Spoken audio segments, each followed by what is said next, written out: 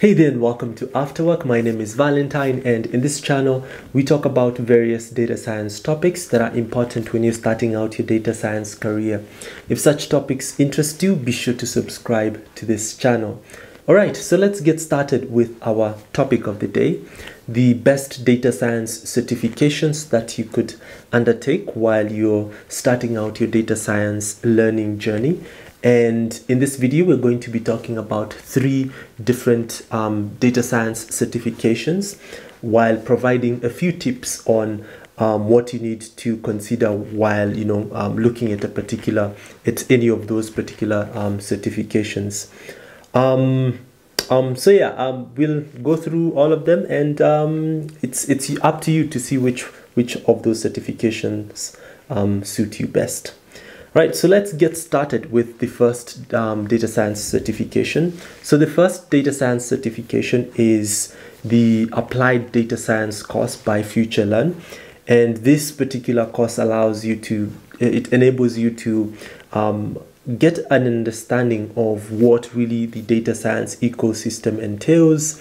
It develops a bit of your data science and data analytics skills. The program is 2 weeks long, which means you can be able to go through the concepts that are presented in the course in a relatively short period of time. In terms of the topics, you're going to be going through just an overview of what the data science landscape entails.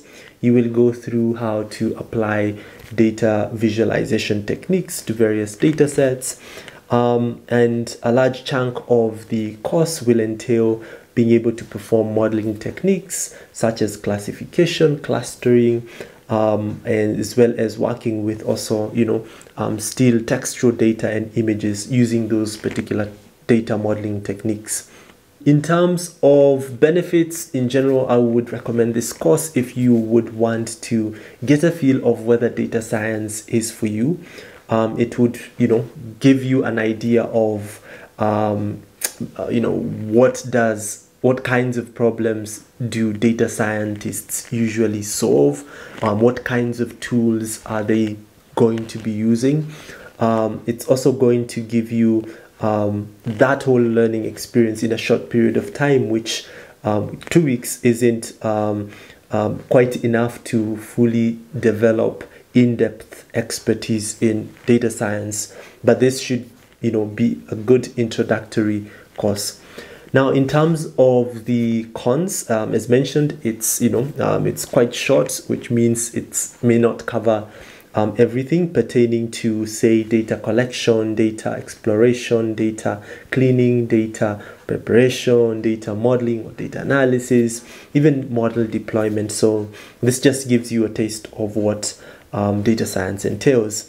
The other caveat with this, yes, I had mentioned in this video that the idea I had mentioned that we're going to be talking about free courses.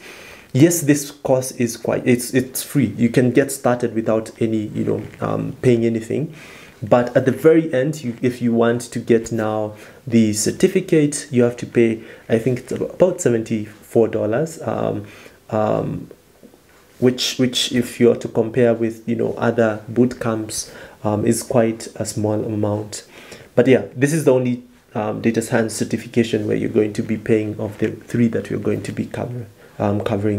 But I would recommend, if you want to just get a feel of what data science entails, just go for this course, Applied Data Science by FutureLearn. Alright, so the second course that I would recommend is the course by Johns Hopkins. It's the Data Science Specialization course. And this particular course is hosted on Coursera. It's quite long in terms of the duration. So it takes about 11 months to go through. That's considering you're going to be spending about 7 hours a week. It's beginner friendly, which means that you should be in a position to understand most of the concepts without any external support that you most likely would be required to have if you maybe went for a boot camp where there's a lot of information being thrown to you here and there. In terms of the structure, there are 10 different sub-courses which cover aspects of being able to clean data with now analyze and visualize data with R. By the way, this particular course, this specialization course uses primarily R. So if you're thinking of using R in your data science future work, then you should consider this particular course. So by the end of this particular course, you will have developed skills in being able to clean data, being able to analyze data, visualize data, as well as being able to share that data with other data science stakeholders through Git as well as GitHub. And you're also going to go through some modeling techniques such as regression analysis, clustering analysis, while still, going through the entire course. At the end of the course, you will get a certificate, which is also free, which is free in this case. You won't need to pay anything, and you can get started right now, and and start learning. So my thoughts on this particular course, it's actually good for persons who are starting out, maybe coming from academia or a statistician background, where R would still be one of those tools that would help you perform a bit of some of the data science work that you're going to be doing. The con, the disadvantage is that it's quite a long course, which means that you will take, you have to ensure that you don't, you try to motivate yourself. You try to look for ways that would ensure that you're always consistent in the learning process. The other disadvantage about this course is that I realized there aren't any there isn't any material on SQL, and that skill usually is data collection, and as a data scientist, it's an important skill that you need to learn, especially while you're looking for data. So that is something that I realized, but it could be supplemented with some other external courses that would help you learn that particular skill. All right, so that's it. That's the second course that I would recommend. So the first one was Applied Data Science by Simplilearn. The second course, that's the second course. Number 2 course would be Data Science Specialization by Johns Hopkins University. All right, so the the one that I would recommend, the number 1 course that I would recommend that you go through would be the IBM Data Science Professional certificate on Coursera. And this is, of course, it's a free program. It's a free data science course that you can undertake, and it contains also other 10 sub courses with a focus on using the Python programming language. If you've done some programming language courses before, or even worked with any programming language, then this course should feel a bit at home.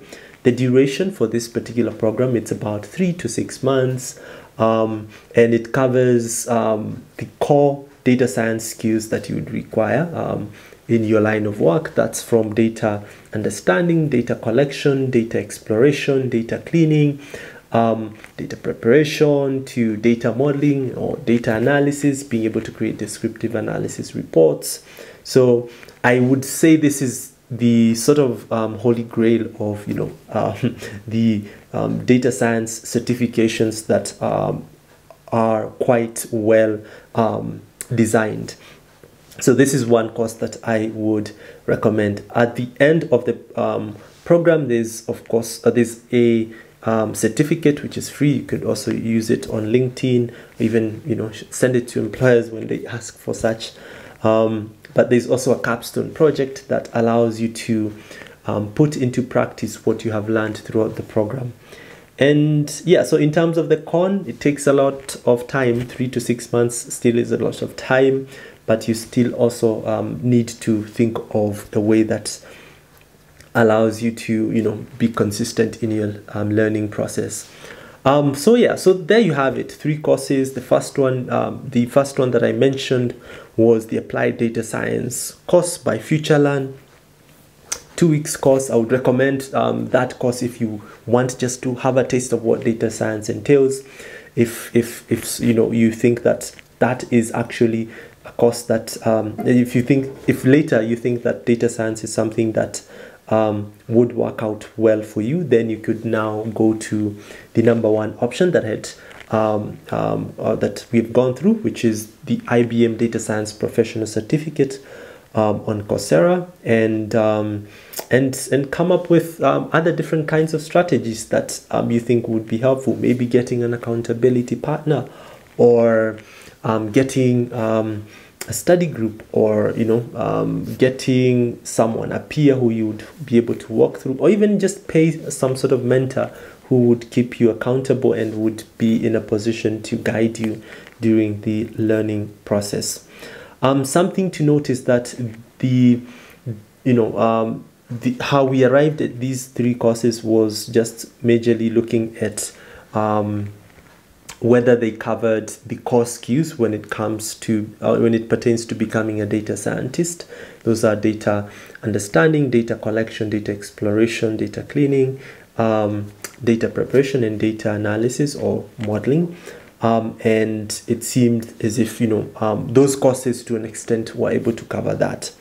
There are many other certifications which are vendor led. So in most cases you would have Microsoft certified, or SAS certified certification, or Google Professional Data Science certification, or Dell. Those ones are majorly also you could still do them, but they usually sort of put you in a bubble, or they put you in a box where you use only tools that the vendors have created, whether it's Azure or Google Cloud or SaaS. So in a way, they may not necessarily help you build the core skills that you would require as a data scientist. Yes, they're important. You could do them if you wanted to further your understanding in a particular ecosystem, but I wouldn't recommend them because they may not necessarily cover the core skills when it pertains to becoming a data scientist. All right, so yeah, so there you have it. We will be talking more about other different kinds of strategies or tips pertaining to learning data science in the near future. So if you are really interested in learning data science and getting started immediately, or the soonest, be sure to subscribe to this channel so that when we post other videos, you are informed and you get notifications. All right, so see you in the next one.